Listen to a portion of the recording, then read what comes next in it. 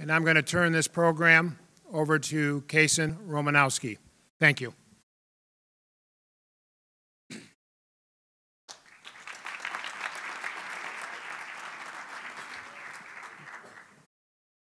All right, good evening, everyone. My name is Kason Romanowski. I am a proud senior here at Columbia High School, and I share my warmest personal welcome here with all of you tonight. I believe you know the following, our legislators and elected officials here. However, I'd like to take the opportunity to introduce each one of them tonight. I ask that you please hold your applause until the end of the introductions. Tonight we have New York Senator Mr. Neil Breslin. So every time you say hold your applause, someone has to applaud. We have Legislative Assistant to Senator James Tedisco, Mr. Alex Blazinski. Legislative Director to Senator Daphne Jordan, Mr. Patrick Cronin. New York State Assembly Member, Mr. Jake Ashby. New York State Assembly Member, Ms. Patricia Fahey. Assembly Member, Mr. John McDonald, who will be here very soon. Assembly Member, Ms. Mary Beth Walsh. And finally, Legislative Director to Assemblyman Phil Steck, Ms. Allison McLean Lane.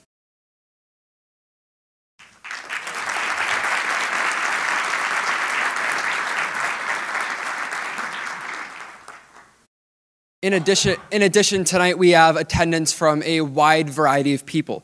We have town board members, local school board members, superintendents, assistant superintendents, administrators, teachers, support staff, students, parents, guardians, and other people from the community. We'd like to thank you all for joining us tonight.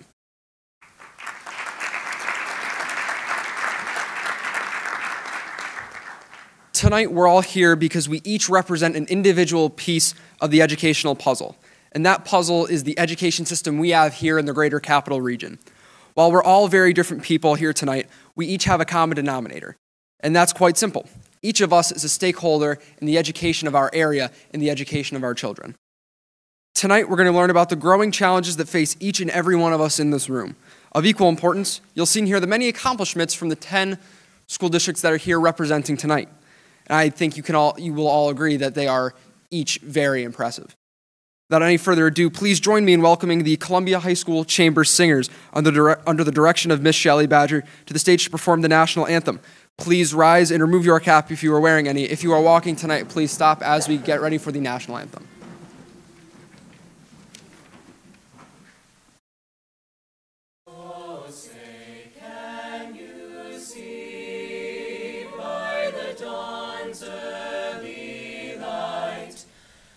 So proudly we hailed at the twilight's last gleaming, whose broad stripes and bright stars through the perilous fight o'er the ramparts we watched were so gallantly streaming.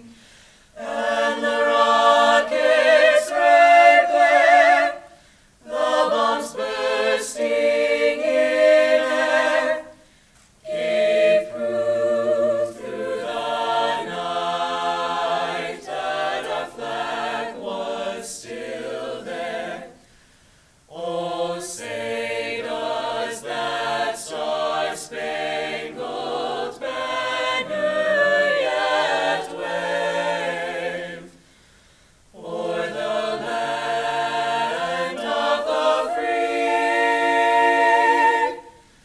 and the home of the brave?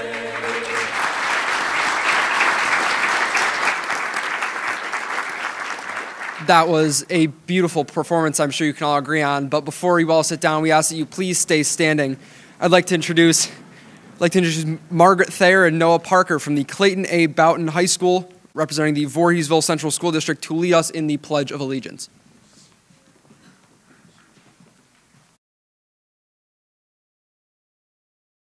Yeah. I hope so. All right. Okay. I pledge allegiance to the flag of the United States of America and to the republic for which it stands, one nation, under God, indivisible, with liberty and justice for all. Thank you, Margaret and Noah. It is now my distinct pleasure to introduce you to the Superintendent of Schools for the East Greenbush Central School District, Mr. Jeff Simons. Tonight he's going to share the overview of this evening's program.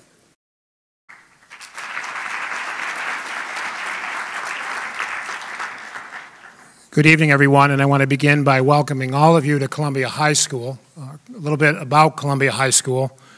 Columbia High School has just achieved a 96% graduation rate, and we are one of only 131 high schools over the past 2 years who have received both a Recognition School Award from the New York State Education Department as well as a Reward School.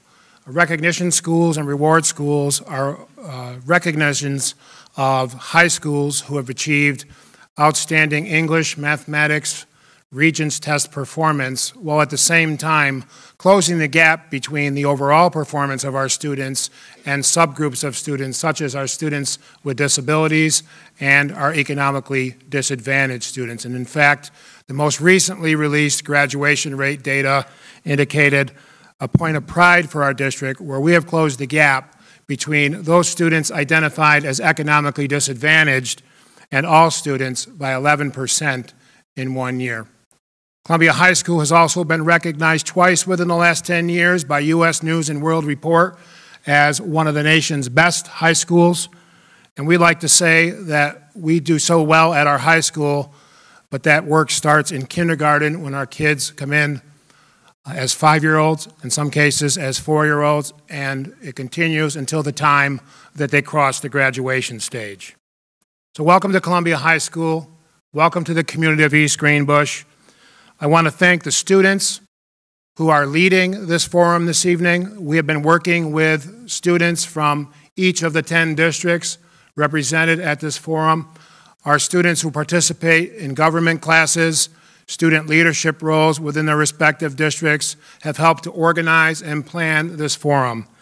And we hope that it will be instructive, not critical, informative, not adversarial, and we hope to shine a spotlight on the financial issues that may not become apparent or visible as we talk about 700 schools in New York State, and the recognition that everyone needs more school support in terms of foundation aid to be able to continue to meet the needs of students. But when you look at the overall picture, we are average wealth districts, and we are remarkably the same in the fact that over the course of the last 3 years, each of the districts represented this evening have received the minimum amount of state aid increase that any district received in New York State. In fact, in the case of all of our districts, it was about a 0.75% increase. Interestingly, that increase, being the lowest in New York State, has also declined each year over the last 3 years. So we're not only getting what's left over as the foundation aid is distributed through schools in New York State, what's left over is getting smaller and smaller. And we are concerned that if the trend in state aid continues for our average wealth districts, we're not going to be able to sustain some of the wonderful programs that you're about to hear about in each of our respective districts represented here at the forum. So I'm going to turn the microphone back over to Kaysen in just a minute. But before I do so, I want the public to understand that our legislators are very busy people, and their staffers are very busy people. And in each one of their calendars, they probably had 5 or 6 or maybe more commitments tonight. But they made the decision to attend this because they have supported our public schools. And they continue to want to advocate for us. So we appreciate that they have taken the time from very busy lives and very busy schedules to come here to Columbia High School this evening to hear our concerns and to learn about our schools. So can we give one more round of applause for our legislators who are here and their representatives?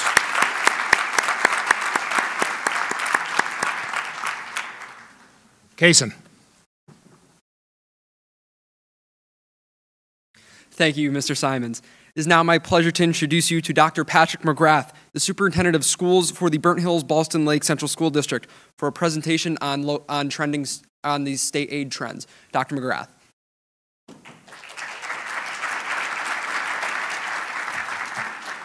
Thanks, Kason. Hi, everyone. My name is Patrick McGrath. I'm the superintendent of schools at Burn Hills Boston Lake, as you just heard. Welcome to our legislators and the families and the teachers and the leadership of the 10 districts that came together tonight to have some thoughtful, proactive conversations about some important long-term concerns that we have as school districts. We're an interesting collection of districts. We're a group of average to below average wealth districts in New York State, and this chart provides some numbers that paint a picture of the financial status of the districts here tonight. The middle column shows each of our combined wealth ratios. This is a measure of the property, income, and wealth behind each student in a particular school district, the property wealth and the income wealth combined together.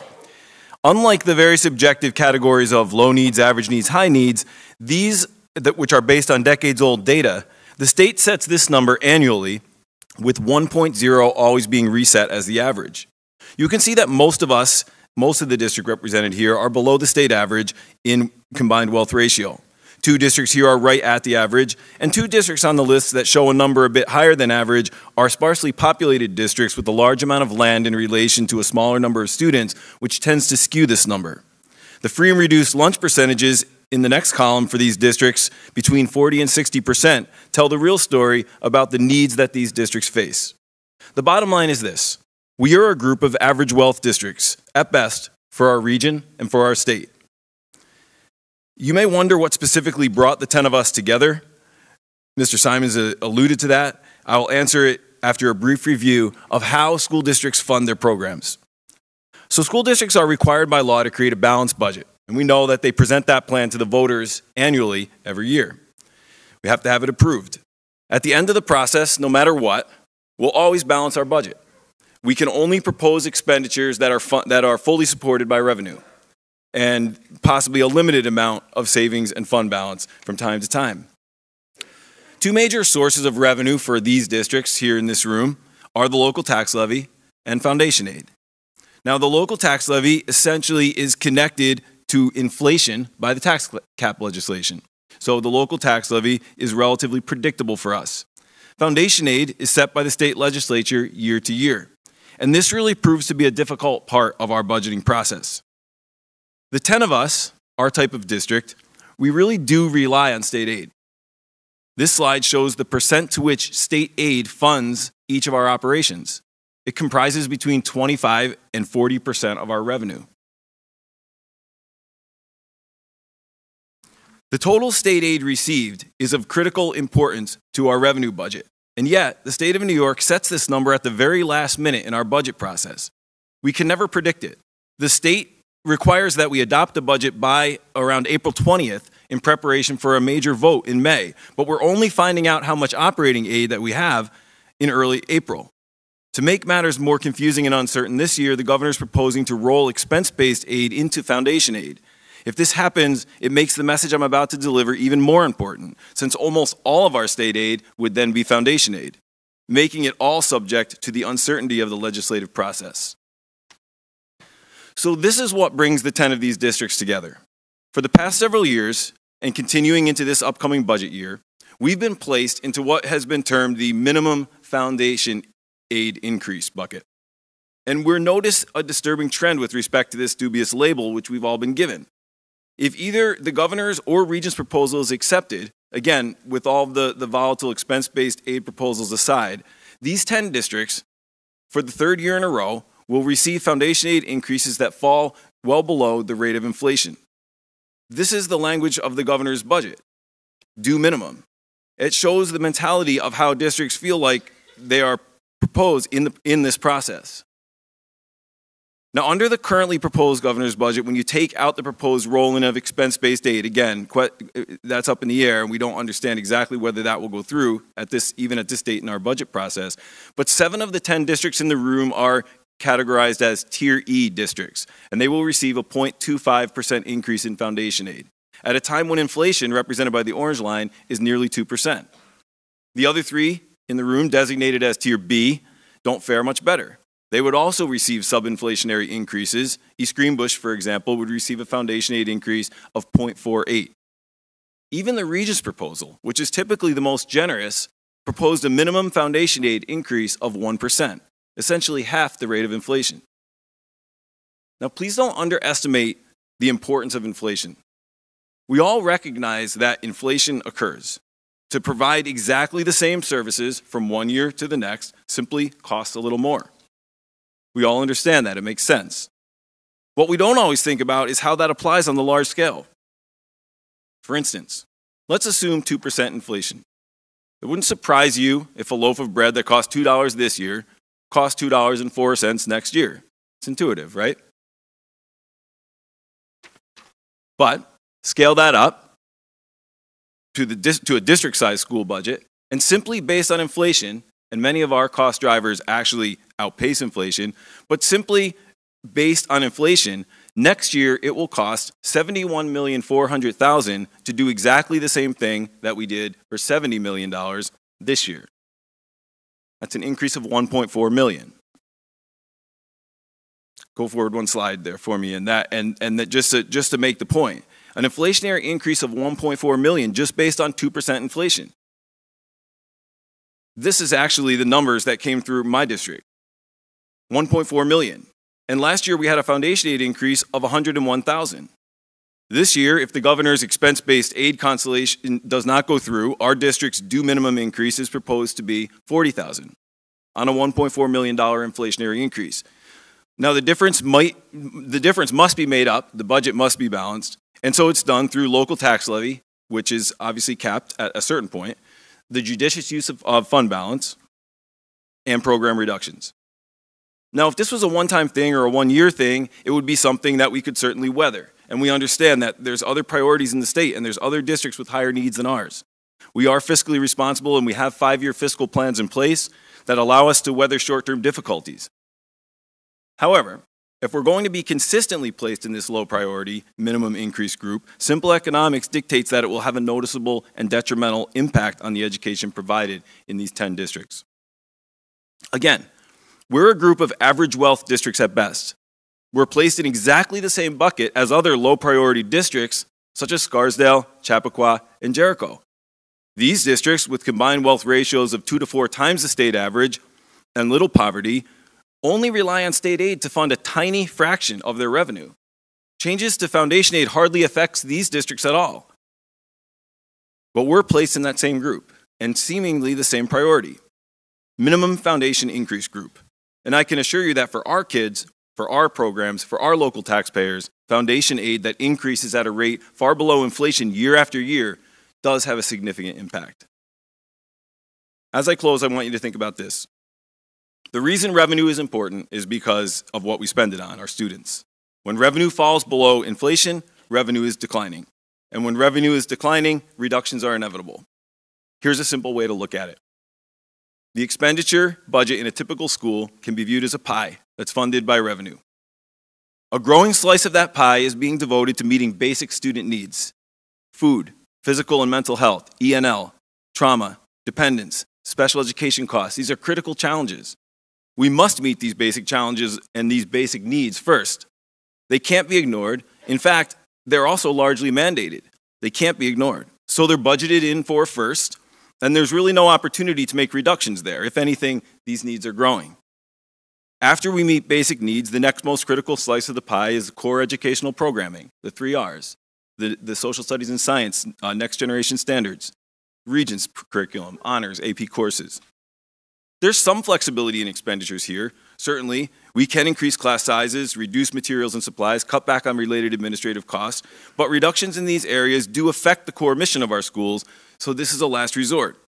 However, if revenue does not grow to support the basic inflationary cost of maintaining these programs, we are forced to make these reductions. The final slice of the pie is the wide variety of elective academics, enrichment, and extracurricular activities that enhance our students' experiences and oftentimes are the most exciting and engaging aspect of our students' time in school. Study after study show that these experiences are connected to higher academic performance and higher graduation rates. If revenue does not grow to support the basic inflationary cost of maintaining these programs, this is an area which we are forced to make reductions. In other words, we have 2 factors working against us. Basic mandated needs continue to take up a larger slice of the expenditure pie, and the pie is not increasing at the rate of inflation. So here's our request.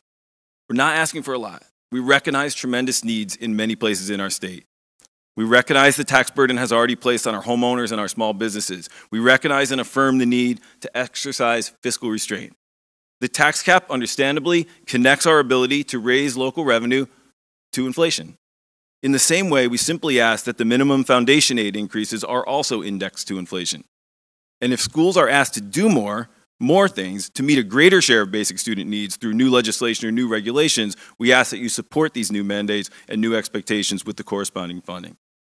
We commit to long-range planning, diligent oversight of the funding that you entrust to us, creating world-class educational experiences for our kids. Thanks for your time and attention.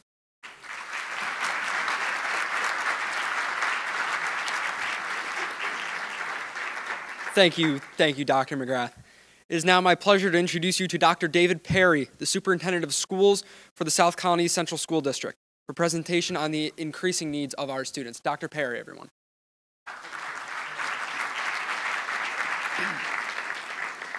Good evening, everyone. Thank you for attending this important forum this evening, and thank you to all of our districts for joining us in this combined effort.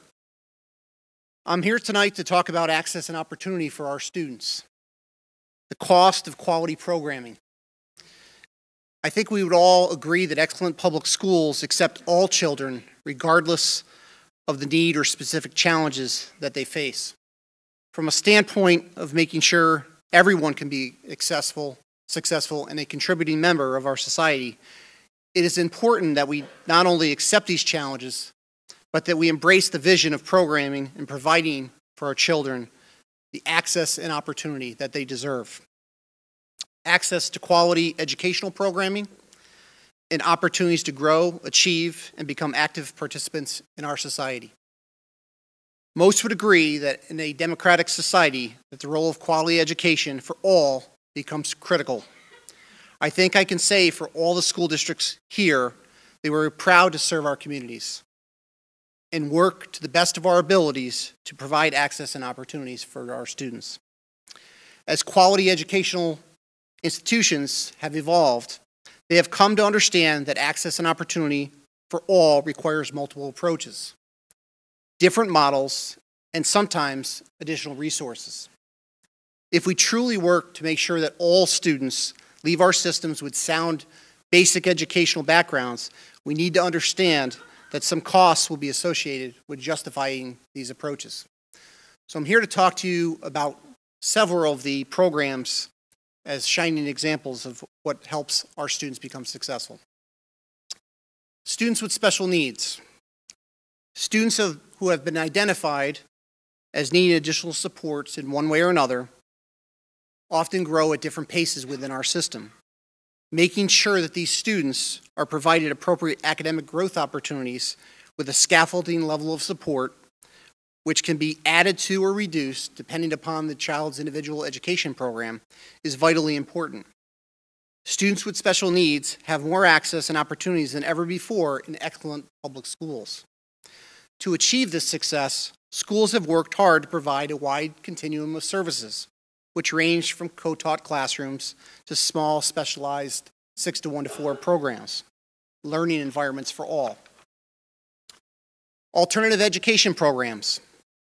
For students who have not been successful in a larger learning environment, it is important to offer models which reduce distractions, provide more individualized attention, and allow for enhanced support such as additional counseling, ongoing communication with families, through social workers, sometimes individual tutoring, and if needed, credit recovery. Regardless of the cause or the challenge, it is very important for these students to grow, to succeed, and to graduate from high school. The cost for society if these students do not progress and move forward is much higher than the cost of quality alternative education funding programs. Most of these students can find success if they are provided the appropriate model of support and combine that with clear expectations and a steadfast encouragement. English language learners. Many of the districts in the capital region are becoming more and more diverse with the children entering our systems from all over the world. In South Colony, we are working with approximately 20 different languages across our 8 schools. With time and the correct levels of support, these ELL students will acclimate to our school systems, will grow, and eventually excel within our programs. As would be expected, these students do require additional academic programming to make sure their story is a success and a reality. Schools have to adjust to this new dynamic, but as would be expected, costs are associated with this change, and oftentimes staffing levels and program adjustments come into play. Early intervention. Many schools in the area have worked toward implementing early intervention programs. While not always mandated, we know that these programs help each student not only catch up, but enter elementary school at or near grade level for achievement. Any effort to get our children off to a great start is critical, and programs such as UPK, kindergarten, elementary summer literacy can make a huge difference in the success of all students. Mental health services. Schools have come to understand that the whole child needs to be healthy in order to grow and succeed. Mental health and overall well-being continues to play a major role in the success of our students. As we continue to add critical supports, such as clinical services, within our school walls, it's become more important to understand that some new costs are associated with the additional level of support. I wanted to take a moment to introduce one of the students who are representing South Colony and Colony Central High School this evening. With me tonight is 11th grader Ava Coogan. Ava, please stand up.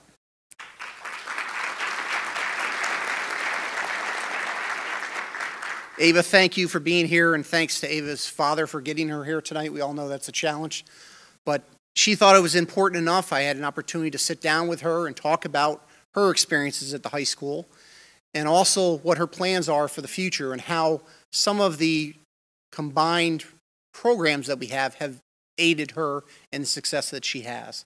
She's been involved with AP exams. She's been involved with the extracurriculars that Dr. McGrath had talked about. All those things that are important in the success of an overall well-rounded student. So again, Ava, thank you for being here tonight, and thank you to all of our students who came out to be part of our program this evening. Some fantastic individuals, and also, Jason, very nice to meet you again. In summary, we can and should expect excellent results from all of our children in our public schools. The reality is, in order to do this, safety nets and a wide range of programming must be in place. We are all here because we are concerned that unless some of the formula changes take place, or that we look at the fair and equitable distribution of foundation aid to all schools, that we'll struggle to maintain the level of programming necessary to serve all of our students. So I thank you for listening this evening, and I wish you all well. Thank you.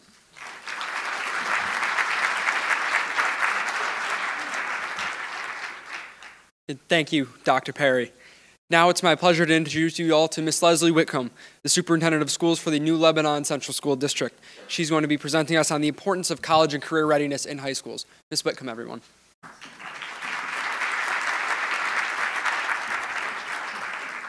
I am the very proud Superintendent of Schools in New Lebanon Central Schools. I'm joined here by Joseph Aquario. He is an accomplished senior in our school, and I will give him a second at the mic, but right now I'm going to hog it and tell you about my heart, where it is, and what is going on in our school. And it's true of all the colleagues that I've got here tonight. Teachers, thank you for coming out. Board members, community members. We are together all dedicated to meeting the responsibilities that prepare the children of our communities to pursue the goals, the careers, the continued education that they have in their hearts. This is the whole point of public education, is to prepare people to become really great adults here in New York State. It wasn't too long ago that a Regents diploma, simple Regents, was that ticket to that adult life. But now, our economy, our technology, our society, they all require far more than a basic Regents diploma. New York has a long tradition of great pride in a highly skilled and very well-educated workforce. And we aim to continue that tradition. This is what we do in our public schools. We do it in service to our students, in service to our families, in service to our communities, and in service to the employers here in New York State. In New Lebanon, here's what that looks like. 83% of this year's senior class is going to graduate with credits on a SUNY transcript. We're really proud of that. Over 50 college credits are available to our students. We require a higher requirement for mathematics to graduate in New Lebanon. 4 years of mathematics, that's 1 year more than New York State basic regents require. We have high standards. We are preparing our kids. Basic computer programming starts in 3rd grade. It continues every year with programming and computer science all the way through high school for the kids who are pursuing that. And we really want to have engagement throughout our school day. Rich electives in our high school. And they ensure that we eliminate or minimize time in study hall, and instead time in high energy, high interest classes so that our kids can know better what's out there for them when they graduate, when they join the workforce, when they go to college. We have 85% performance in our music program. Kids up on stage, almost our whole school is singing or playing instruments. We want them to enjoy every bit of the richness of life. And we have them living the importance of a healthy mind and a body, daily recreation guided through staff members in every grade, K through 12, and instruction in mindfulness strategies, grades pre-K through 12. We also provide access to technical certificates, those programs for students who are seeking an immediate approach to career. And even more so, every single high school student meets one-on-one with a counselor every single year on an ongoing basis to update their 4-year career and college plan and make sure that they are taking the courses that are meeting that plan as they adjust it. So this is when I'm going to give it over to Joe. I'm going to let Joe give you a chance to let you know how he has personally benefited from our college credit courses in New Lebanon. Joe?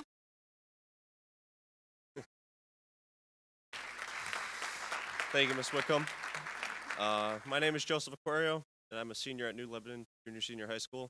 I just want to take a brief minute to elaborate on the college courses that anyone in New Lebanon can take. We have 51 college courses that you could take in high school and that will transfer right over to college, any college that you would like to go to. I am in the college courses, and they helped me a great deal in high school, and they will help me a great deal in college. They give me a full college experience. The work is the same as what I'd be taking in college. And when I get to college, I'm going into business administration. It will help me a great deal. I know the material. I know what I'm going to be going into. And I'm really glad that New Lebanon has this. So anyone could take it in high school, and it'll definitely transfer to any college that you'd like to go to. So I'm very thankful for that. Good. So that's what preparing our kids looks like. Looks good, right? And the greatest resource that we need to sustain these programs is staff. We are in the people business. As the case with most of my colleagues here, and they're talking about the part of the budget that goes up for the staff, about 75% of our budget in New Lebanon is required to provide the salaries and benefits for the staff that make career and college readiness a reality. To continue to meet that need for our communities, we have to support training and maintaining sufficient staff to provide these programs, training and maintaining sufficient staff to assist the academically struggling students so they can be ready. Training and maintaining staff and physical plans to meet safety and mental health needs of our students. Providing assistance for students who need extra support to challenge even the most difficult courses. An intensive faculty is deployed to see that their students, our youngest students, are reading at or above grade level by the end of grade 3. It starts with our littlest ones. And we have a duty to sustain career readiness. We have a responsibility to remain within our tax cap. And we're faced with yearly limiting financial resources to maintain that staff and the programs we need. Dwindling resources threaten college readiness because they threaten our ability to support the staff required for these programs. We really fear the future in which we can support only a basic regents diploma. So if we have to make that sad choice, we won't prepare our students to reach their individual potential, and we threaten that well-prepared workforce that has been the absolute pride of New York State. We all want the same thing: family, schools, businesses, government. We want a bright future for New Yorkers. And I know I sound strident, but like I said, this is my heart. And it is the heart of all of our faculty and staff in our schools. Thank you, New Leb teachers. And thank you all for coming out and supporting a bright future.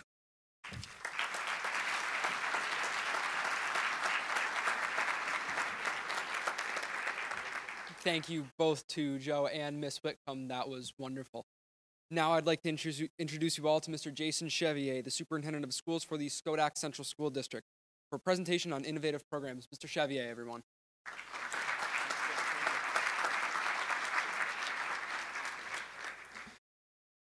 So good evening, everyone. My name is Jason Chevier, and as mentioned, I'm the Superintendent of the Schodack Central School District.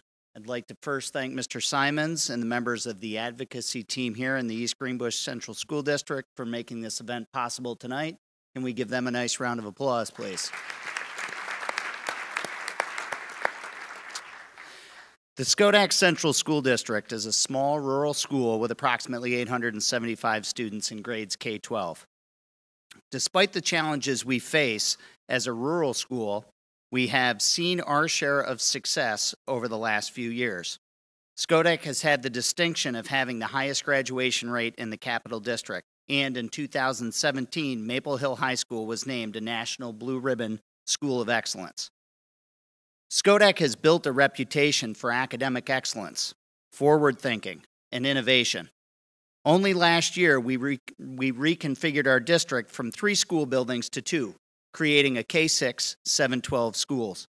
Our newly designed Maple Hill Junior Senior High School was highlighted by the New York State School Boards Association for its creative design and non-traditional learning spaces that offer new instructional opportunities for teachers and encourage students to collaborate, work as teams, and build a connection to their school.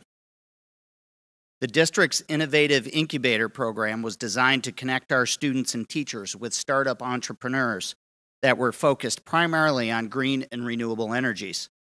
We used the space in our basement to leverage the relationship between entrepreneur, student, and teacher to connect the science to what was being learned in the classroom. Through this collaborative effort, Solar Sal, one of the first fully solar-powered boats, was built in a bay in our bus garage. Students and teachers learned firsthand about the process before the boat was launched on the Hudson River out of Schodack Island State Park. As we prepare our students for a rapidly changing workforce and strive to ready them for jobs that do not even exist yet, we focus on fostering creativity, problem solving, and collaboration at our earliest levels. We have recently created an innovative learning lab at our elementary school in which students are afforded unique and enhanced opportunities in the critical areas of science, technology, engineering, the arts, and math through flexible collaborations between the teacher in this space and regular classroom teachers. It is important to recognize that all of these accomplishments come at a cost. For decades, we have had a thoughtful school board that has supported and encouraged its administration and outstanding faculty to think outside of the box, to be creative, and to constantly seek new opportunities for students. We take great pride in the fact that the values of our community have always been reflected at the core of our schools. Receiving minimal state aid increases annually poses challenge to our schools and places the burden directly on the shoulders of our community's taxpayers. Each budget season, we meticulously review current offerings and struggle with how we add needed programs, create new opportunities, or provide critical services to our students. Often, sacrifices must be made for the sake of adding new opportunities, thus challenging the core beliefs and values that our communities hold so dear. All we ask is that we work together to find solutions to provide adequate funding to all of our schools so that all of our students can be ready for the world of tomorrow while maintaining the standards and values our communities have come to expect from their schools. At this time, I would like to introduce one of our outstanding seniors. This is Michaela Mayer. Michaela is actively involved in a multitude of activities at school, including volleyball, drama, science Olympiad, and also serves as a student representative on our Board of Education. In the past year alone, Michaela has accrued well over 175 volunteer service hours, showing her dedication to our community. It's my pleasure to introduce Michaela Mayer.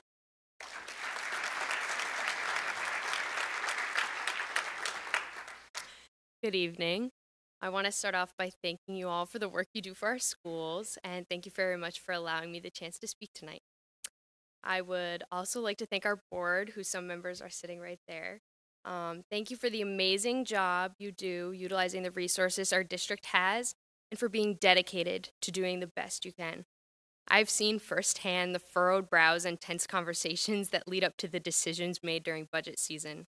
I see that our board fully recognizes their responsibility, as well as the expectations, pressures, and scrutiny that they face. They always want the best for us students, to challenge us, to nurture our creativity, and to push our boundaries. However, they can't always do that. Our district, too many times, is forced to consider taking one opportunity away to implement another. This choice may propel us towards further innovation, but it doesn't help with the sustainability of our programs. If we choose to just maintain the programs we have, then we won't be able to offer students a diverse range of topics to study or to further expand upon our innovation. This is why we struggle. We can't just add another class or an opportunity. We always have to make a choice.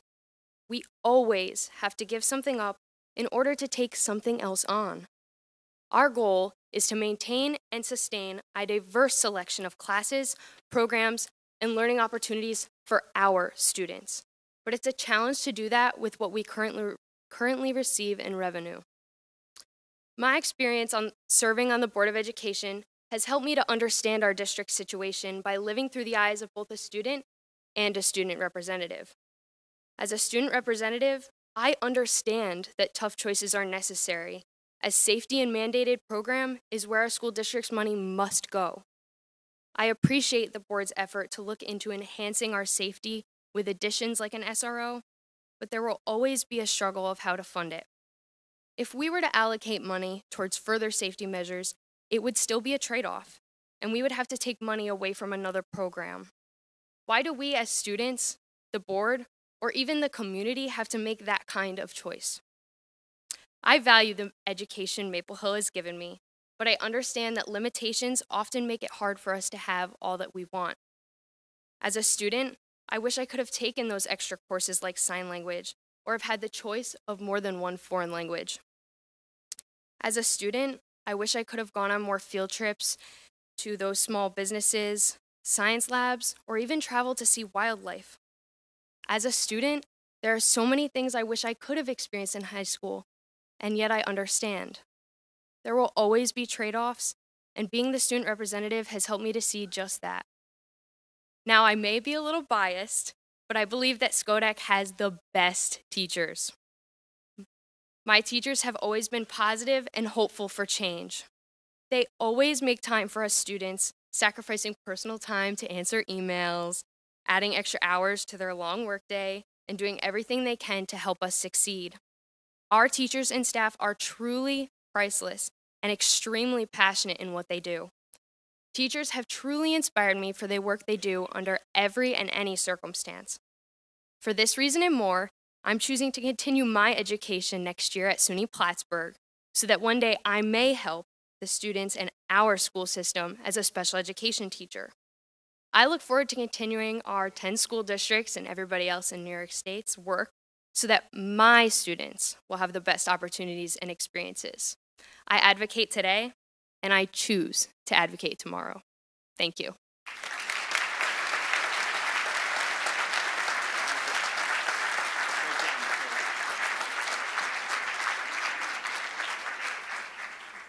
Thank you both to Mr. Chevier and Michaela for a wonderful presentation. Now we would like to transition into and begin our Q&A portion of tonight's program. To this time that I invite our legislators to please come up to the table to my right and take your seat. Tonight we're going to be collecting questions and comments for our legislators using Thought Exchange. To explain how that will work, I invite Dr. Marie Wiles, the Superintendent of Schools for the Guilderland Central School District, to join me at the podium. Dr. Wiles.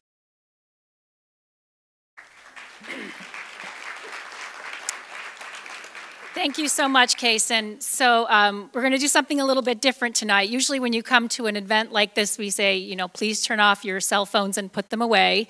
I'm going to do the opposite right now and ask you to take out your device. And we're going to use a platform called Thought Exchange to gather from our audience the questions and comments you would like to direct to our elected officials so that we can hear both from the audience and for our fine elected officials who are here with us tonight. So as you open up your phone, you're going to want to go to this particular URL, thoughtexchange.com/join. And when you get there, it will prompt you to enter a 9-digit code, 868-088-478.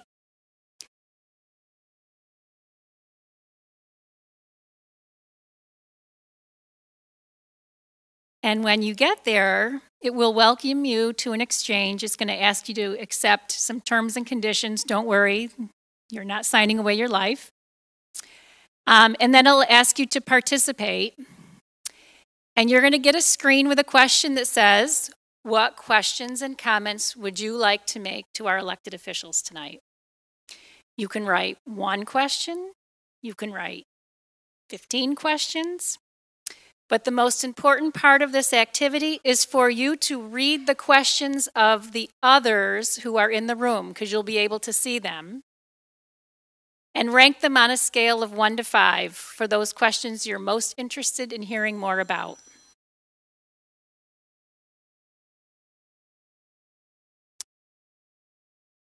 And shortly, we will get a list of questions on the screen behind our legislators here, and Kason will come back and moderate our discussion through those questions. So what we'll do, for those of you at my right, is we're actually going to collect those topics that are collectively of the most interest of our group, if all goes well.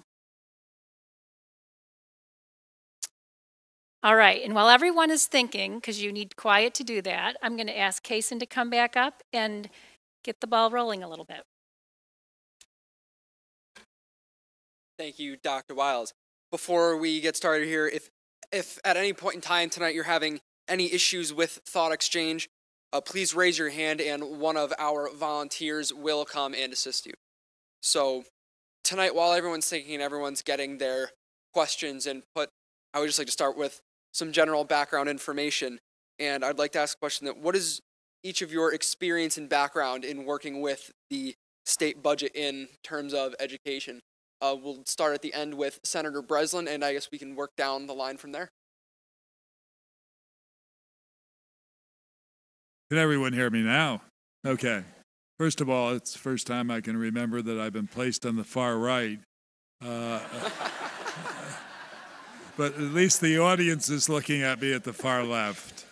I guess because of my age, and I've been around so long, I have had experience as the head of finance for the Senate Democrats at one point in time.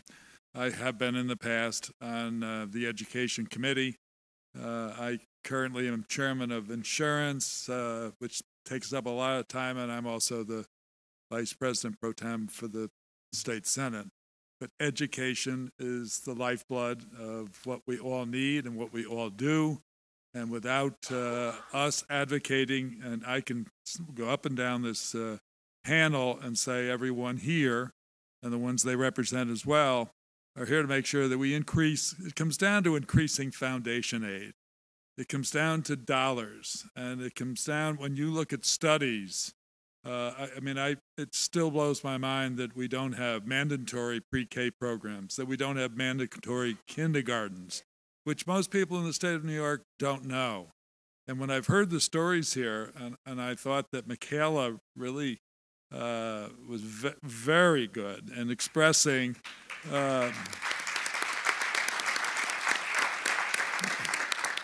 that's not to minimize the others, Mr. Aquario, Mr. Romanowski. You were all wonderful, and they're perfectly selected. And that's the kind of representative we need, and that's the kind of representative we won't have unless we properly fund education.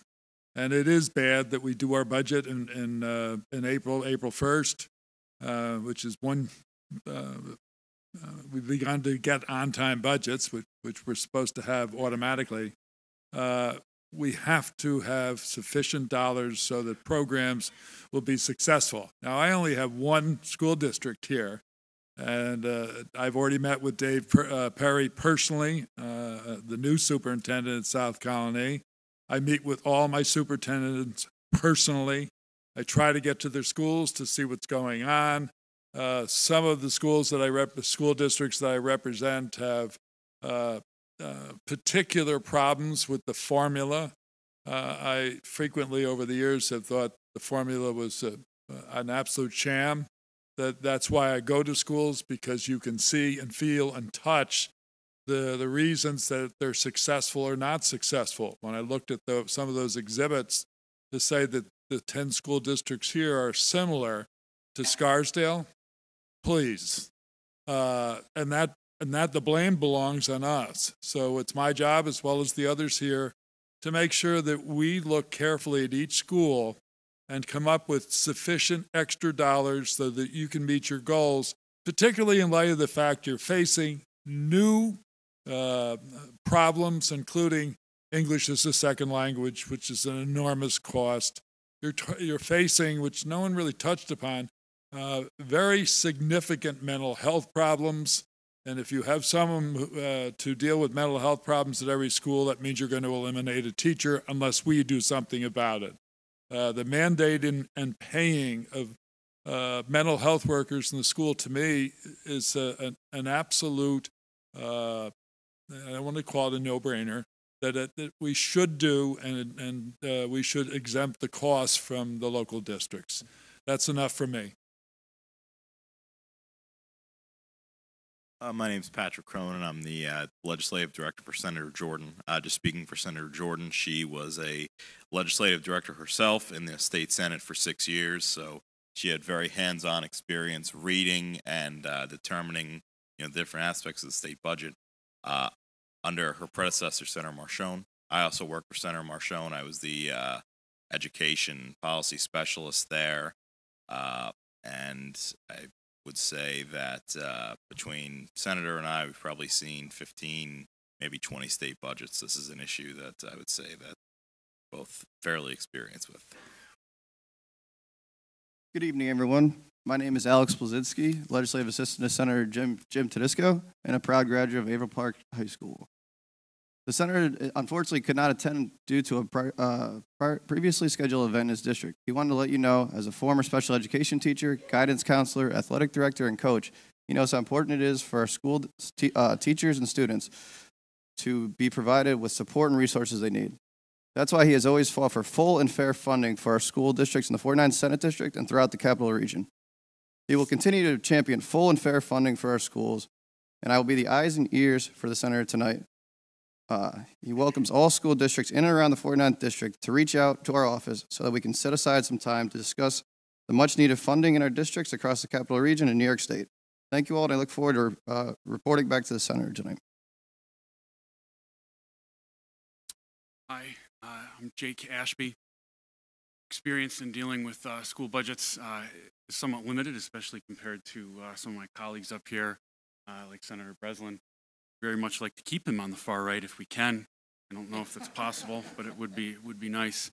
But the experience that I have, so far, unfortunately, we get the budget very late in the evening, as I'm sure many of you are aware, and are forced to look at these problems in a very condensed time. And so it puts all of us, and this is not just a partisan issue, this is Democrats and Republicans that were put into this, but we do have opportunities throughout the year to look at issues and address these issues. And I can say from my experience, I do this in a bipartisan way. I meet with school districts, they come up to our office, I go to them. I've done this with my colleague John McDonald on a number of times, and in some instances we have been successful in being able to mitigate problems.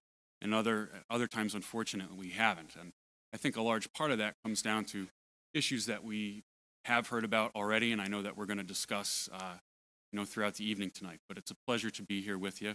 And some of the things that I've also done in my office, I enjoy coming out to the schools. We set up a Service and Action Award, and I've been to every school district within my assembly district and have awarded this to students who've gone above and beyond as far as community service. And it's provided an opportunity for myself and my staff to get to know people in the district, students, staff, and families alike, and hear about the issues that are going on. So we really do our best to get out there and hear about these issues. Thank you for having me here tonight. Again, I'm Assemblywoman Pat Fahey. I have 2 school districts here, very proud to represent Guilderland as well as Voorheesville. I have spent many years in and around education issues, on and off, but going back to a few decades ago, working in Washington, D.C. For those of you who are old enough to remember Paul Simon, I'm originally from Illinois, and worked for Senator Paul Simon quite a number of years ago, and he was quite a champion of all things education, and wrote a few books on it, including The Illiterate American. So that is really where I had quite a taste of education. And then over 15 years ago, also ran and served on the Albany School Board, where my children went to school through the Albany schools. While I was educated in Illinois, I have to say, one of the first comments that was made tonight is how proud people are of how New York does do it differently, and I would concur. Just the fact that my children got music, who were exposed to languages at the very youngest ages. I try to look at the glass half full. So I've had many years, and I should say I was on the school board. I was elected right after 9/11. And in those days, there was no such thing as passing a budget. The state didn't pass budgets on time. So we were adopting school budgets in May. Some years, I think we got the notice of what we'd be getting even after the May vote. It was a horrendous time, and it was cuts every year, my entire 4 years on the Albany School Board. So I do look at the glass half full. I'm really proud that just a few years ago we eliminated or we addressed and finally solved the gap elimination issue, and closed that gap.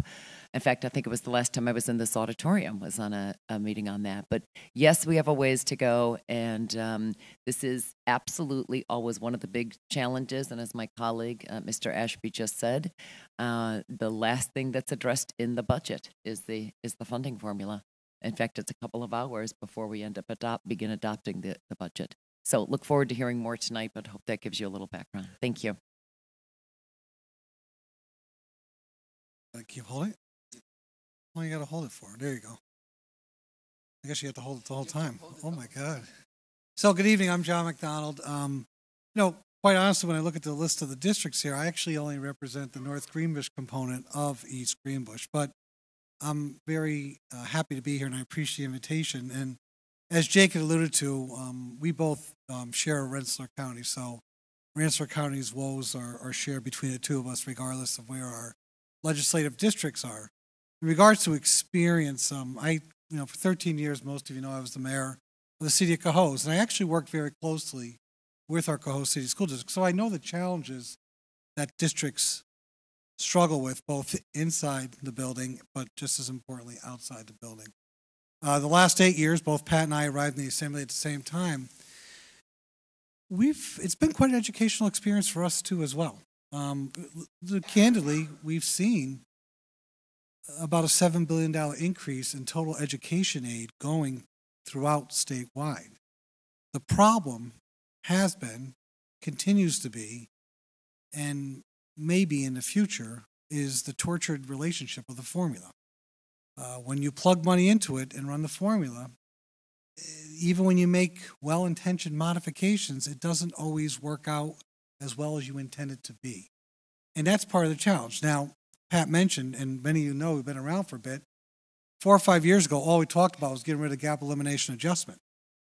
I remember it very well, because here in East Greenbush, the superintendent at the time, it wasn't Jeff, was ecstatic because over $1 million in aid was increased in that 1 year to finalize the gap elimination adjustment.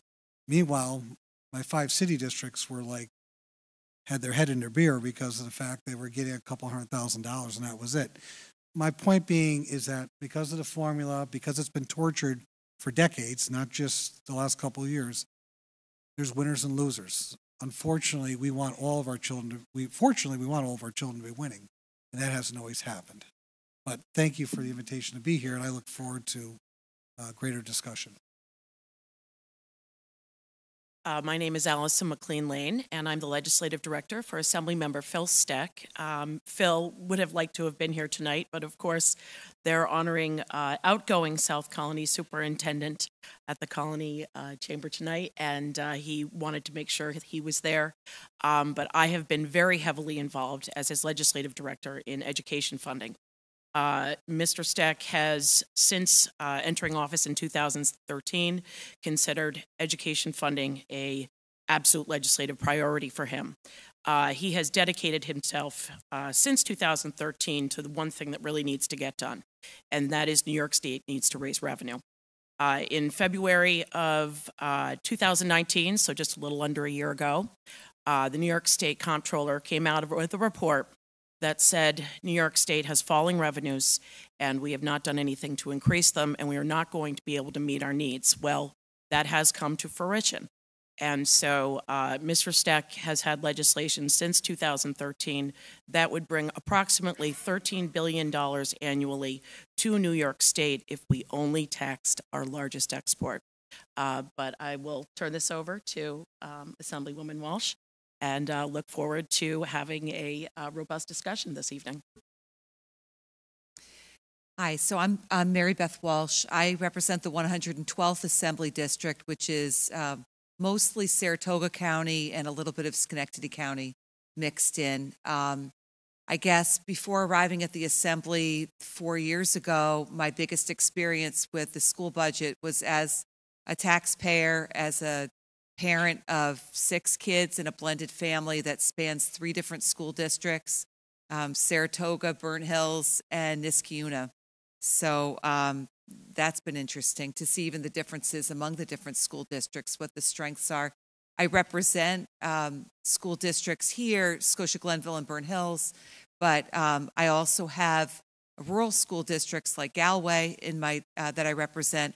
Every school district, it seems, has a very has a unique spin and a unique way, and I think we saw that tonight with some of the presentations. There's a lot of, a common curriculum for perhaps, but in the way that the extras are done, I think is unique. Galway, for example, does, I think, a great job introducing STEM and through agriculture and through the FFA, the Future Farmers of America. And I think that's a really unique program. But anyway, the question I'm trying to answer is my experience with the state education budget. So I am, as of last year, I became the minority ranker on education in the Assembly. So my colleague, Chairman Benedetto, is the chairman of the Education Committee. So there's two main things. There's the budget, there's the development of the education budget, and then there is the policy piece that can happen in the budget process, or outside of the budget through bills that are produced anytime during session. And session runs from between January, so we just started, until this year we should be, knocking wood, breaking by about June 2nd or so. So I think that, I find the entire foundation aid formula a little mystifying. I don't know. I'm still trying to learn it. It's very confusing to me, and I really rely upon real experts like Superintendent Dr. McGrath and the other superintendents that I meet with and speak with who understand it and can explain it to me in ways that a human being can understand. So I appreciate the invitation to be here tonight. I'm here more to listen than to talk, but I'll certainly try to. I'm seeing the questions popping up on the screen, and so I think we'll be answering some of them now, maybe. Thank you all. And just to start, one of these questions that jumps out to me first is that if state aid continues to decrease, what is it you suggest that districts represented here need to change to maintain a balanced budget? We can start off with Senator Breslin.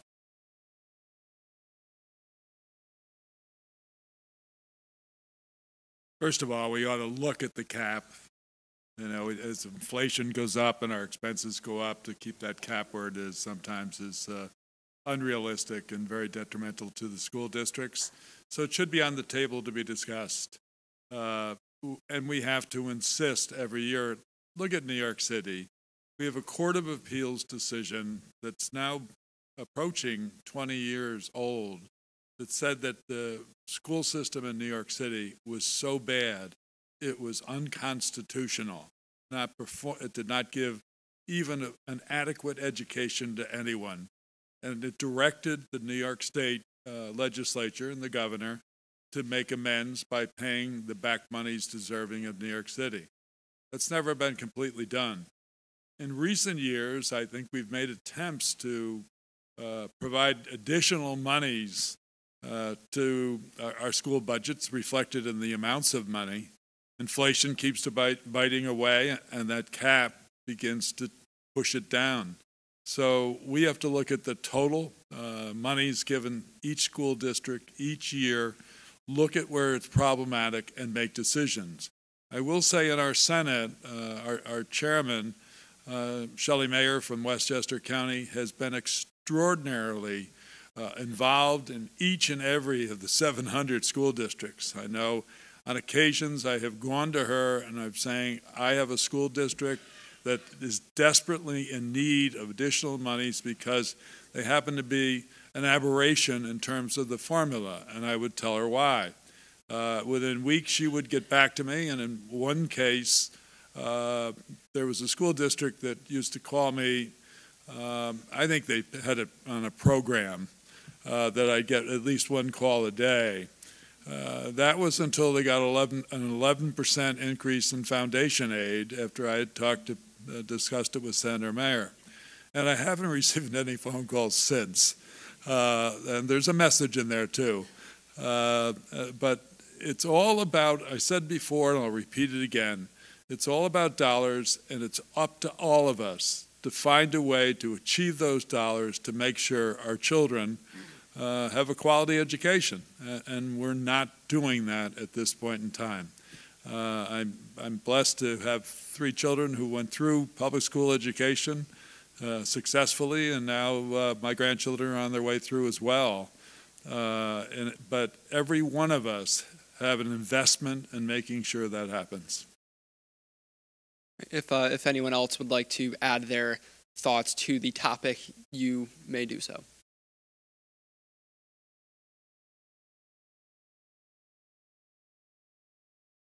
So the question was that if state aid continues to decrease, what do you suggest that these smaller districts of average wealth do to maintain a balanced budget? I know it's running really late, so I'm going to just briefly say a couple of words, and we'll keep moving. Just because I want to say that a huge shout out to the extraordinary creativity and innovativeness that we have seen across school districts, right across the board. As my colleague, Assemblymember McDonald pointed out, we know that, and we've been incredibly proud of trying to, of finally closing the gap, the gap elimination problem that was there for a number of years, and I know that gave some districts a boost. But I will say the other thing that I have noticed in the last few years is the leveraging of resources, as well as relying on state aids, on state grants, outside state grants. I saw some questions pop up about mental health services, and I've seen some of our districts bring in some mental health services on site and working with some health providers around the region. At low or no cost to the school districts, and then the students aren't leaving. So I've seen some really creative, innovative programs. We also are providing more state grant funds, whether it's pre-K, doing a little better on after school, although I shared the frustration expressed here earlier that we haven't moved the needle to the degree that we need to on after school programs. And I still have both my districts here represented, have not added in pre-K yet. So we know that we haven't gone as far But I think the leveraging of resources, and that said, there is, keep doing what you did a few years ago, but there is no better constituency than the school community in terms of keeping the pressure on funding on education. This year, I'd say in my 7 years, this year you have the most competition because we've started the year with a multi-billion-dollar shortfall in healthcare. So this year, since I have been here, it's been, I'd say, the most challenging because you have two big issues on each side. Education, that usually is where members are very drawn to and where we've put the most.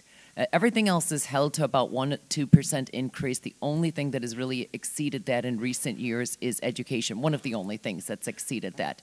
This year, we've already said we will be exceeding both on healthcare as well as on education.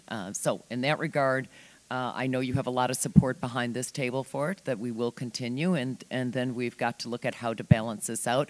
I also want to say the formula is a mess. I have talked to both chairs on both sides in the Senate and in the Assembly, and yes, we do need to go back at it. The problem is somebody wins, somebody loses, and do I think we're going to completely upend any formula this year? No, I don't, because it's too politically charged. So hope that answers some of it, and I know other colleagues are trying to jump in. So the only thing I want to mention, obviously the answer always is money. That's not always the easiest one to come about, but, putting resources aside, obviously modifications to the formula can be challenging. We know that. We'll try to work through that best we can, and this is why these forums are critical. Tomorrow morning, Pat, myself, and I think Neil get to turn around and do the same thing tomorrow morning at 8:30 over in the Capital Region BOCES. So we'll be doing a similar type forum there, and Phil as well. The other thing, though, that's important, and last year was a decent year for most districts, not all, but we also were able to move the dial on a lot of barriers that really limited districts, things that were layups and simple things that for several years never got passed, some of which, particularly when it comes to your transportation budgets, will allow some expense reduction. So yes, it's always about adding revenue, but let's look at the other side of the ledger. Let's look at expense reduction.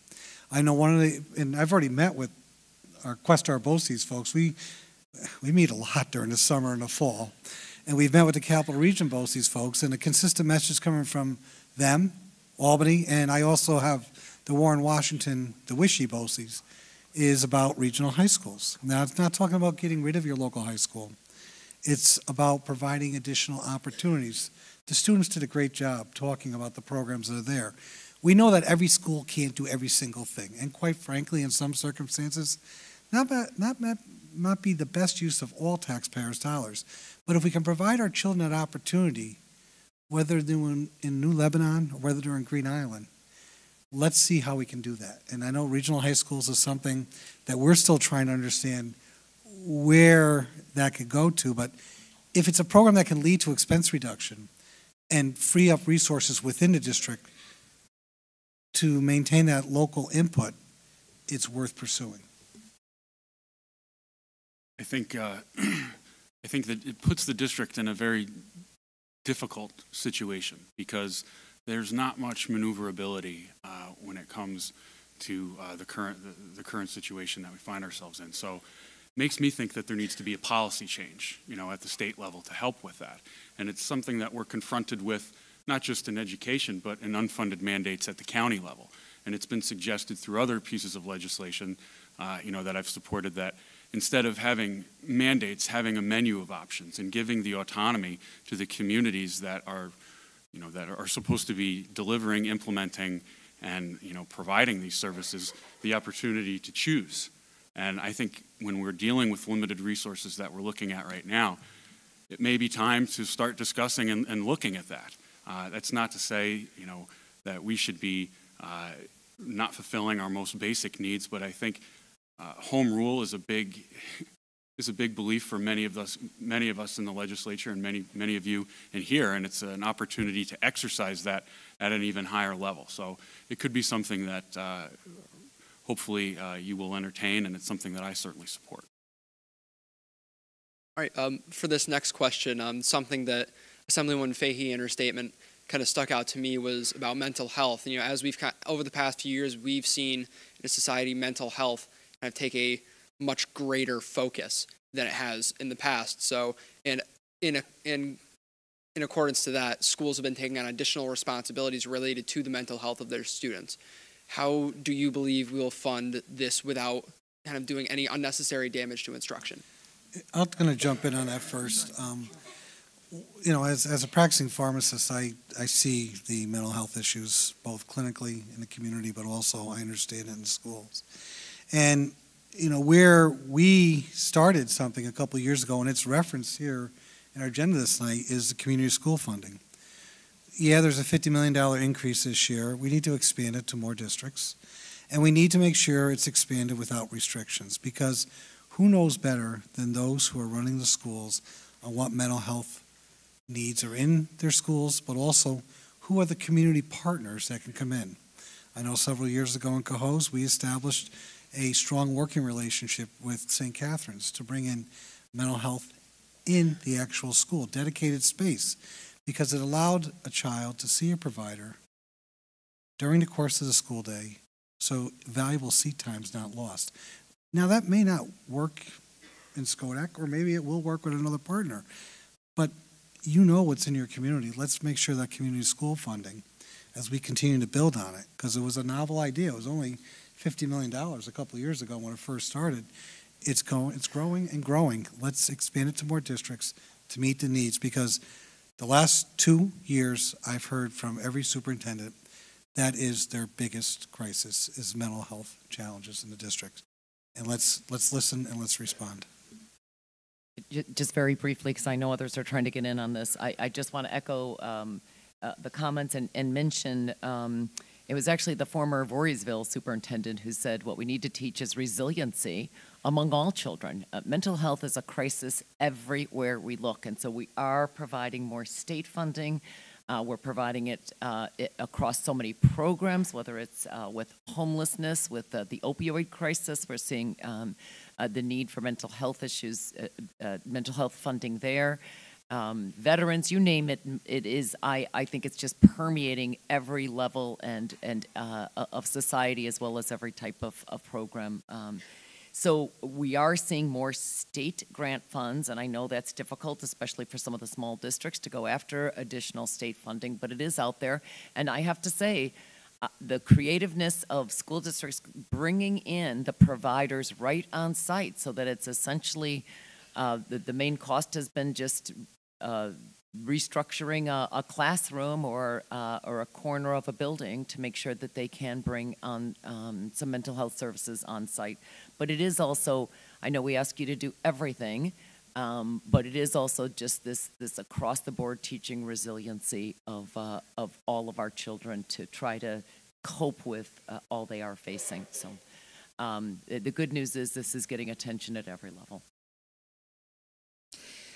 I would just like to add that in addition to working with the State Assembly, I've been a practicing attorney for about 30 years, and about the last dozen or so years, I've been working primarily in family court, where I've really seen firsthand and I mostly represent kids in family court too. So I've really seen unaddressed mental health needs really reflected in the family court system. So I am a big proponent of mental health services being provided wherever they can be provided. I think the school is a great place to provide it if it can, because I know that a lot of kids can't get to their appointments otherwise. We know that they're, for lack of a better phrase, I guess, a kind of a captive audience within the school. Sometimes parents lack transportation or maybe are dealing with their own problems where they can't get the kids to their appointments. So I do think that there's a big benefit, but I think it may be something that my colleague, Assemblyman Ashby, mentioned, but I think it's really important as state representatives that we give maximum discretion and control, local control with each individual school district to make and the school boards to make the decisions that make the most sense for your individual communities.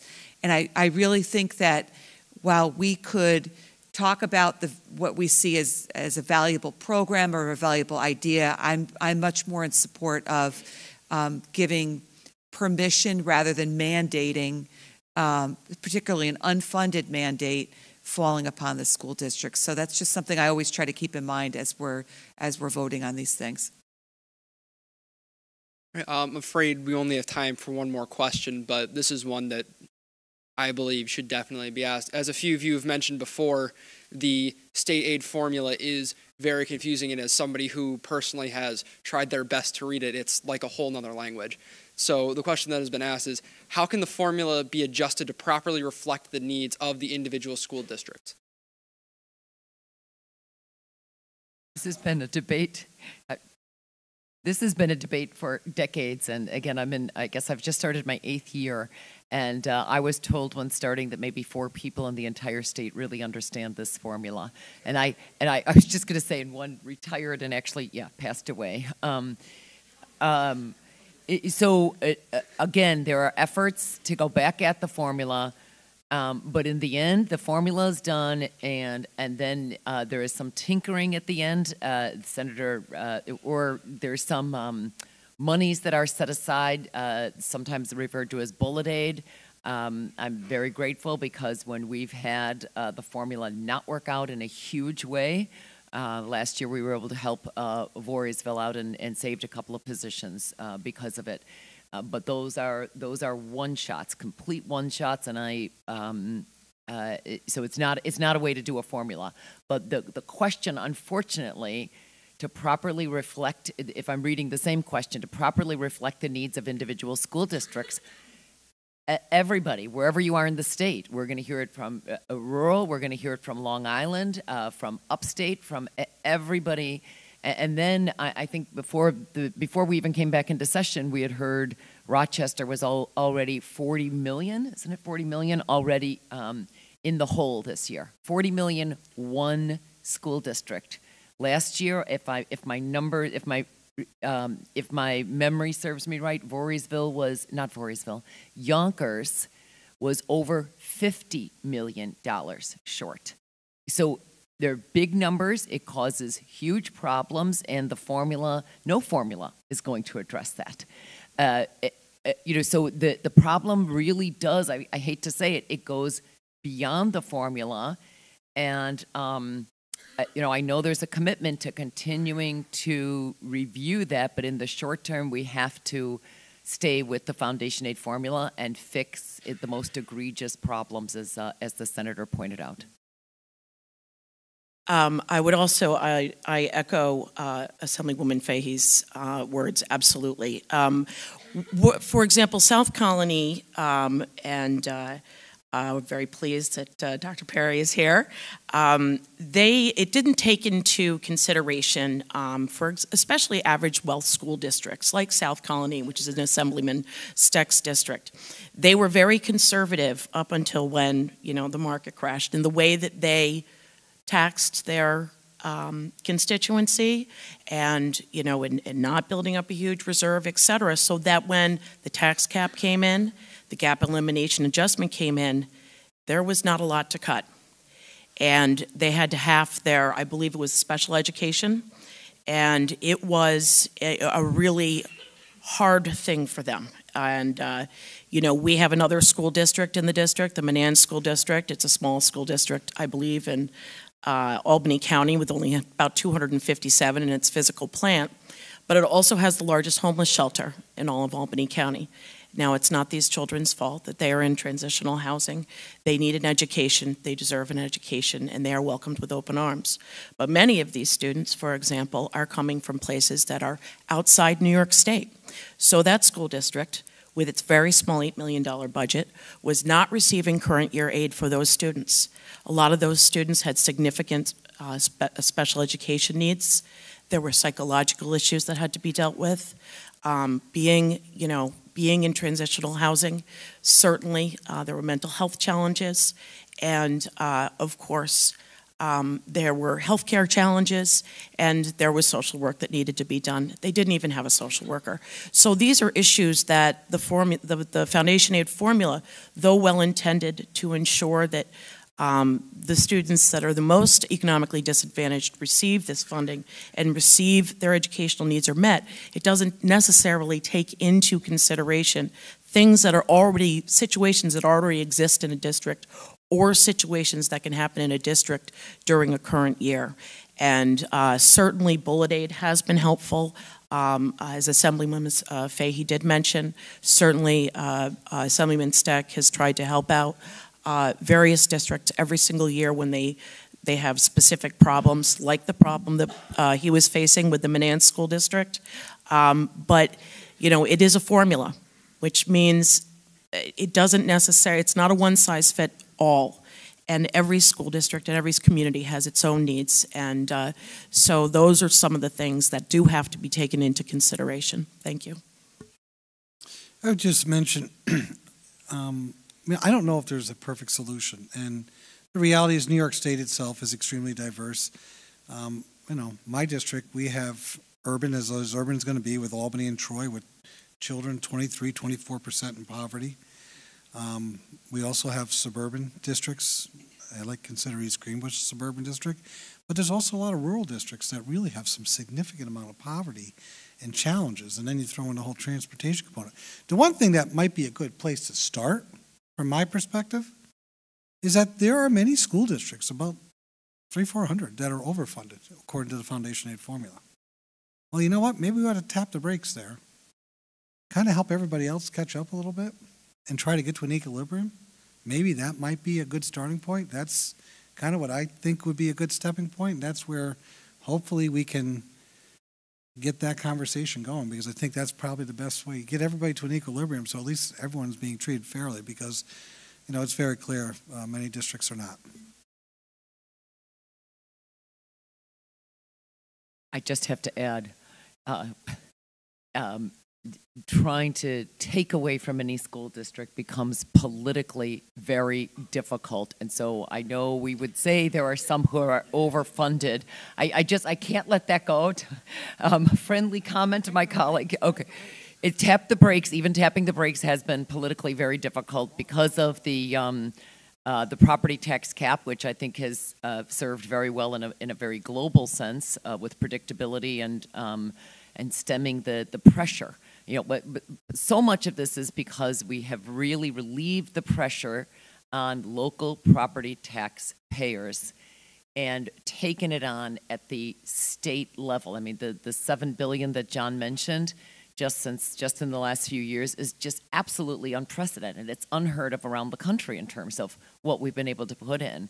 But the squeeze is because we no longer are relying on property tax payers, and that's the right thing. It just, in the short term, it's very, very difficult. So I just need to add that one other thing, and they're not here, so I feel I can say it. And what the heck, my understanding is on Long Island alone, 200 of the 700 school districts are right there. So so that is part of the point of we have some really, really small school districts right next door and a few blocks away from another school district. Again, not trying to pick on a region who's not represented here, but the reference he made to somewhere we might tap the brakes are often elsewhere around the state, and it's been a politically difficult thing to do. And again, but the fact that we do have 200 in just one region is also adds to those costs. So I assume some of them are getting better at leveraging services and working together as well, and BOCES, I think, has served a great purpose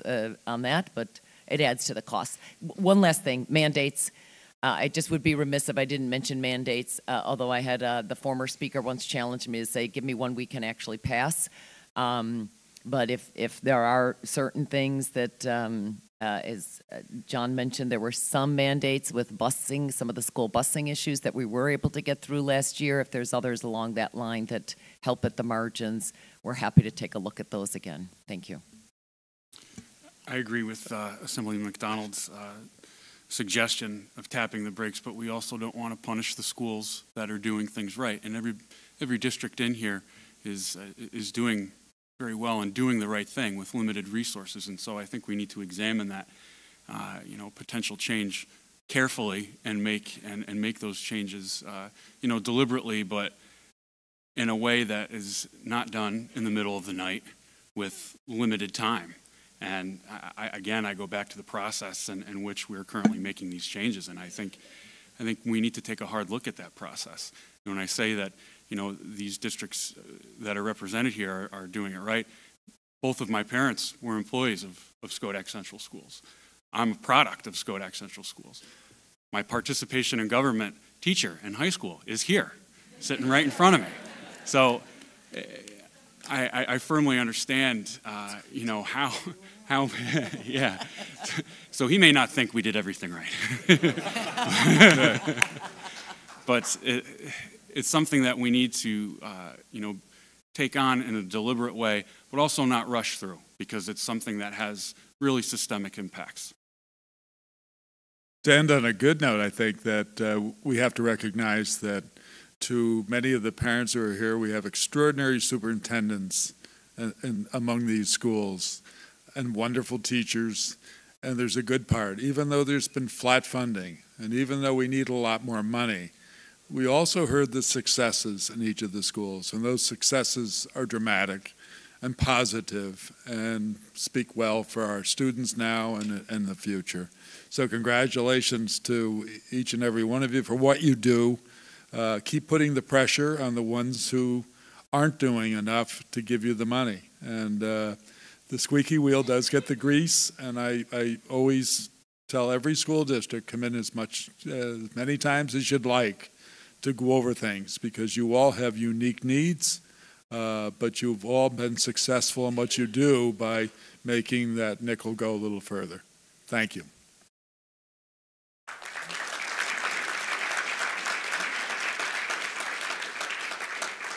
All right, and on that note, that will end our Q&A session. Once again, I'd like to thank all the representatives here for taking the time to be here and answer the questions of the community. And I'd also like to thank all of you who submitted or had reviewed a question for showing that this really is a problem that you are all passionate about. At this time, I'd like to turn the mic over to Mr. Simons and Dr. Wiles to share a response to the governor's proposed budget and to provide legislative solutions to our legislators. Thank you again, Kaysen, and thank you again for the thoughtful responses. We all recognize what a challenging issue this is for our legislators as well as for our schools. 2 weeks ago, the governor released his executive budget proposal for schools, and we just wanted to offer a few comments during this forum about that.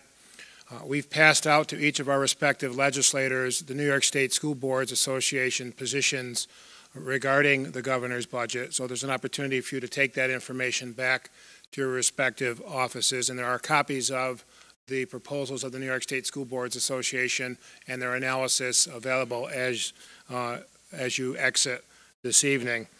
The governor, in one of his proposals, we got our state aid runs probably the night of the executive budget release, because our legislators are very responsive. And at first glance, it looked like we got a lot more aid.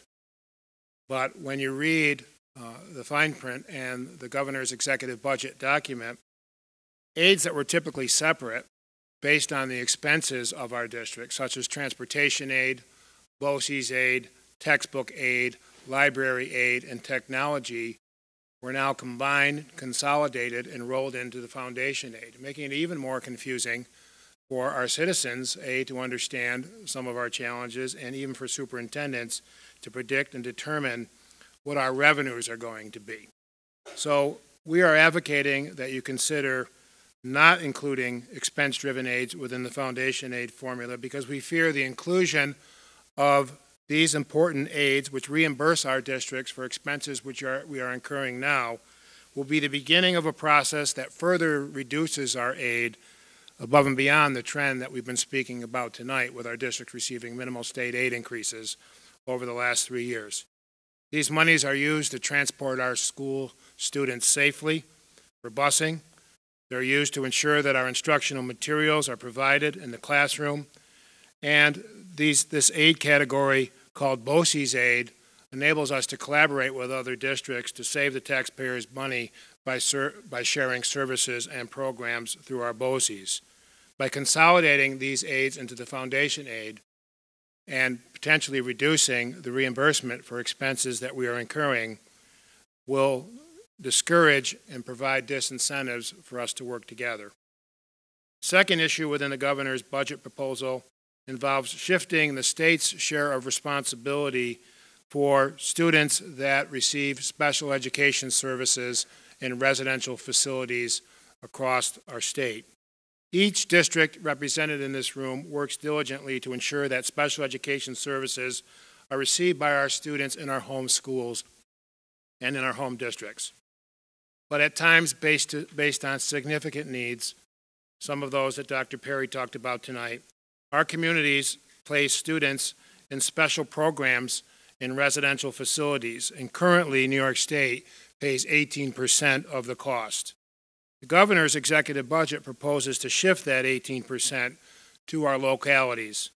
And our preliminary estimate in East Greenbush is that that proposal would increase our cost per each of these students by about $26,000 per student, monies we don't have. This proposal further stretches our resources needed to meet the needs of the children within our district. So we ask you to consider opposing that cost shift for our students, some of our most needy students who are unfortunately in need of residential placement and receivement of their services outside of our district. And last but certainly not least, and we've heard us talk all night about foundation aid, the governor's executive budget proposal for foundation aid, when you separate out the transportation and the categories of expense-driven aid, falls $1 billion short. $1 billion short of what all educational groups, including our school boards, our Board of Regents, and our Educational Conference Board, has indicated is needed just to maintain current educational needs and services next year. So we ask you, as you have advocated this evening, to really take a close look at the governor's executive budget proposal, particularly in regard to foundation aid. We recognize it's not easy. We recognize it's hard to hear about some of the challenges of our district. We recognize that you appreciate and understand them. But we also wanted to end this forum this evening by giving you some ideas for other things that you could do for us at the state level that would help us, that don't involve increasing school aid. I'm going to ask Dr. Wiles to come up and give you some issues that we've worked on together to try to help us in our schools that go above and beyond increasing our money. Dr. Wiles. Good evening once again, everyone. I know the hour is getting late, so I'm not going to give a dissertation on these 7 ideas we have for our elected officials.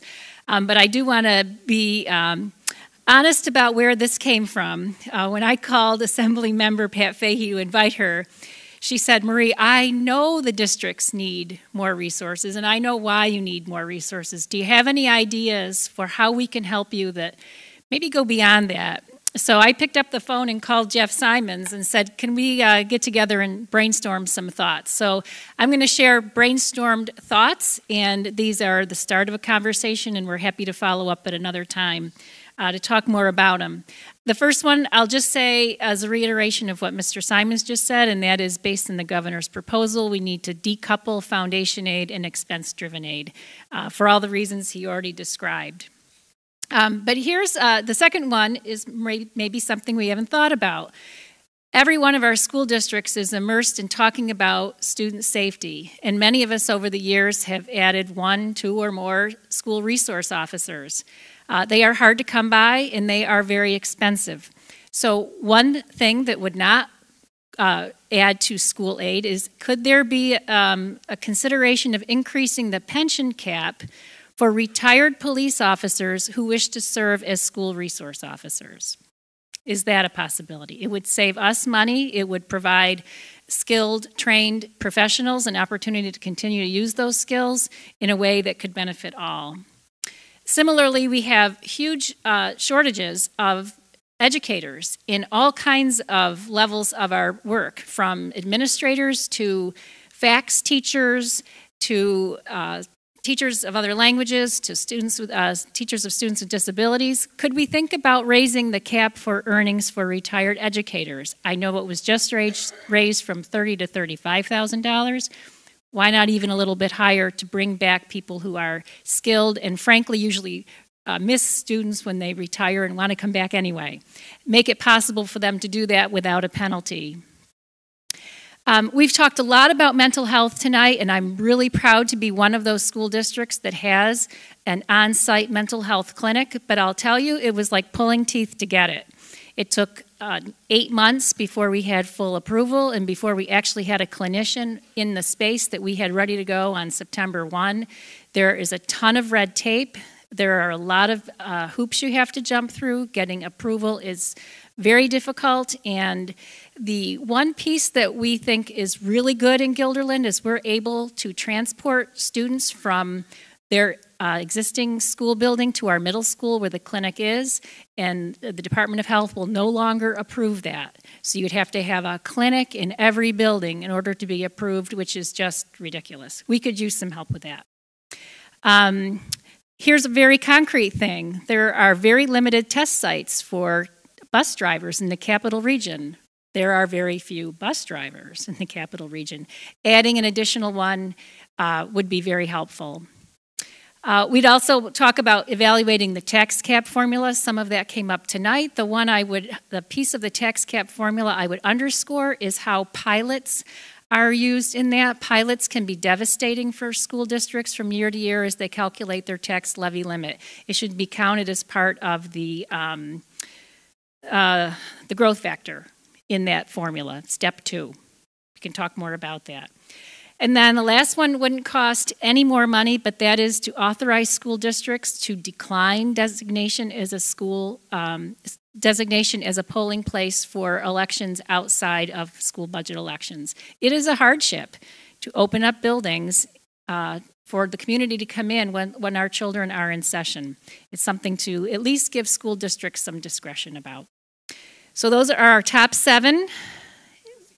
We're happy to talk more about them at another point, but I want to thank Pat for pushing us to do better work, and I want to thank my colleagues for doing that good work. Thanks again, everyone.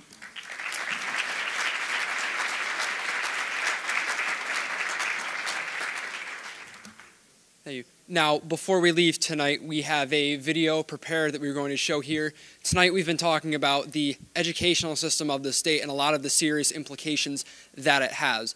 But tonight, to end it off, we'd like to show you some of the ways that our schools have kind of overcome that and a lot of the great opportunities that our schools provide.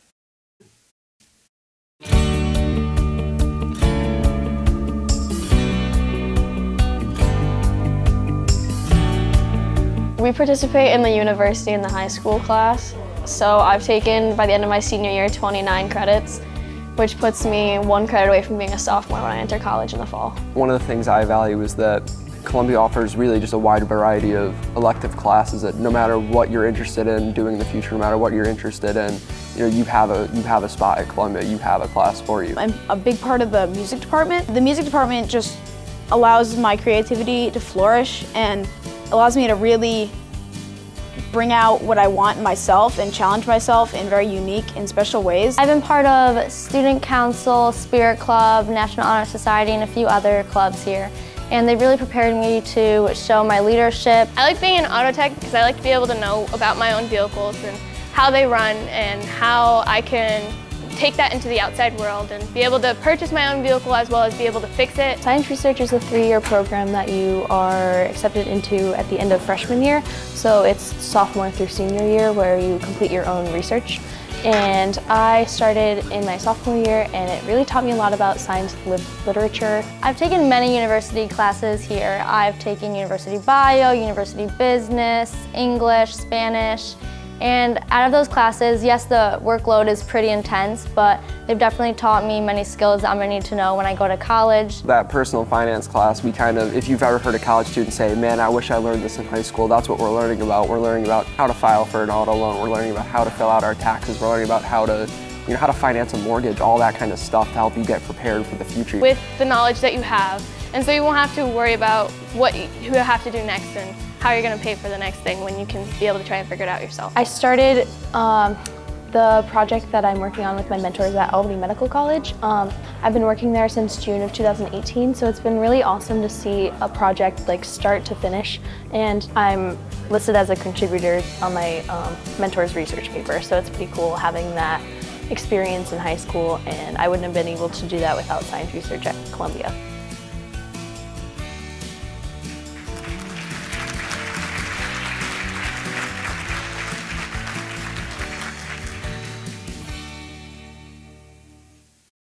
And with that, ladies and gentlemen, our forum tonight has ended. I'd like to thank everyone for attending this very important event, and we hope that it was informative and that it will help lead to some positive actions on behalf of our local schools.